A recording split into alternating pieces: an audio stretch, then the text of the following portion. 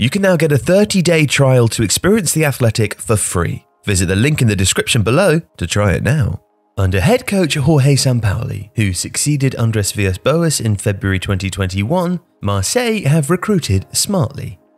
William Saliba and Matteo Guendouzi have joined on loan from Arsenal, while Conrad de la Fuente and Cengiz Under add pace and flair out wide. Young Borussia Dortmund centre-back Leonardo Beledi has also been signed, in addition to fullback Polirola, defender Luan Perez and stylish Brazilian midfielder Gerson, for €25 million from Flamengo. And Sampaoli, a self-declared disciple of Marcelo Bielsa, who of course himself managed Marseille, promises to deliver an exciting, tactically fascinating style of football at the Stade Velodrome.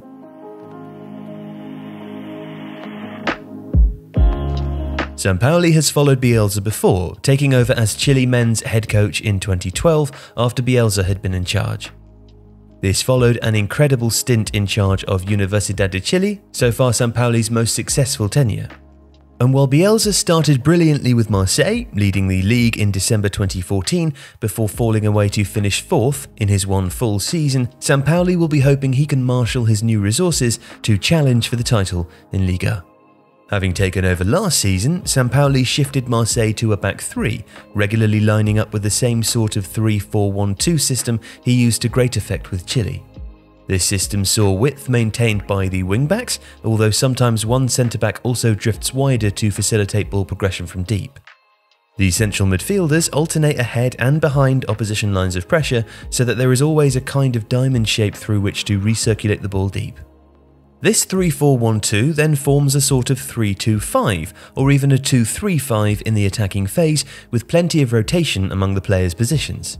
As with Guardiola-coached sides who look like this in the final third, a frequent aim is to achieve cutbacks from the spaces between the 6-yard box and the horizontal edge of the box. The attacking focus with any Sampaoli team is possession and verticality. This means moving the ball quickly through the opposition lines, but doing this through quick pass and move rotations rather than just lumping it up the pitch. All players need to be comfortable on the ball to achieve this style, which is why watching the development of Saliba especially will be fascinating. Sampaoli's teams generally press ferociously, although this can take time to institute.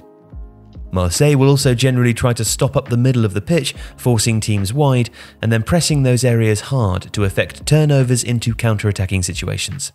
Last season, they tended to defend their half of the pitch zonally with a compact block, channeling the opposition wide. It's an area of difference from Bielsa, but Sampaoli does also tend to favour having a spare man at the back, like Bielsa does. So far, Marseille have had a mixed start, and performances have showcased the good and bad of the team and what makes them such a confounding but exhilarating watch.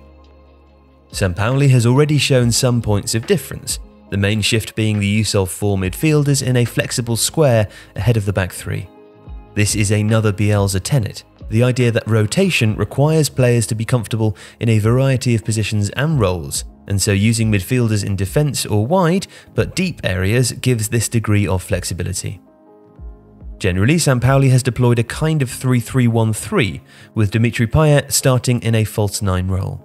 The wing-backs of last season have been replaced by central midfielders, which brings noticeable differences tactically.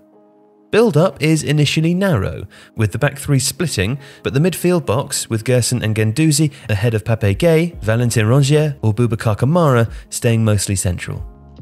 Width is now maintained by the wingers, while Gerson especially makes plenty of runs in to out and towards the wide left area. Guendouzi also moves into a right wing-back role if Marseille cannot progress the ball vertically through the centre, with one of the deeper midfielders doing a similar job on the right, but tucked in more. Gerson's movement into the wide left area allows De La Fuente to make underlapping runs and often gives Marseille a staggered 3-2-5 shape when in possession deep in the opposition half. It also gives the side multiple passing options in deep build-up, with the wingers doing a huge amount of work to offer receiving options either wide or tucking in. This makes Marseille quite press-resistant in their own half, as there are plenty of ways to progress the ball through quick rotations in midfield, with the fanned-out defenders offering recycling options.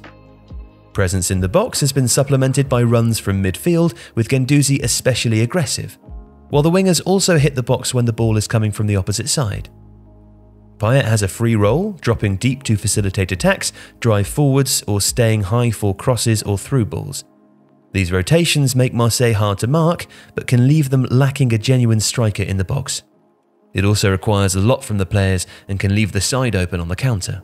And early games this season have shown Marseille's weaknesses as well as their strengths.